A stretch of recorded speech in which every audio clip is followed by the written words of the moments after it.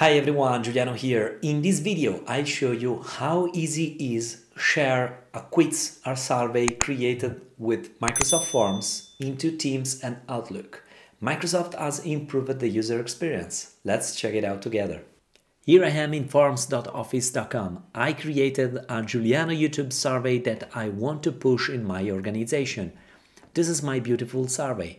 I'm ready to share it organization-wide. Let me click on collect responses, and here there is the new experience.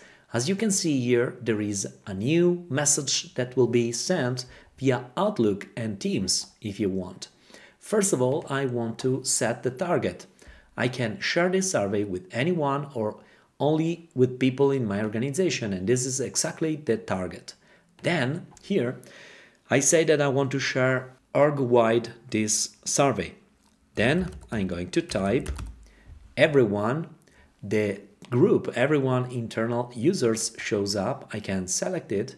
This is the text that will be sent. I can check Outlook and then I can check Microsoft Teams. Here there is a reminder, existed chat group not found, a new chat group will be created to the message. So let me click now on send. And now this survey will be available for everyone in the organization.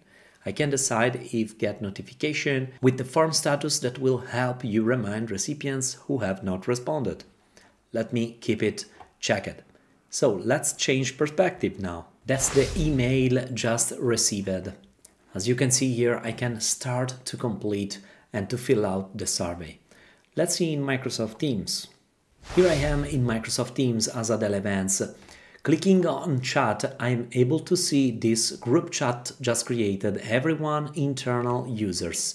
This group chat has been created directly from Microsoft Forms because I sent and I shared to this group chat this survey. This is how it looks like, the UI in this group chat. I can click on start and then I can start to fill out my survey. Alright, we have seen how to share forms and quizzes just with a few clicks. If you enjoyed this video, as always, hit the subscribe button, comment, like. I hope to see you next time. Bye.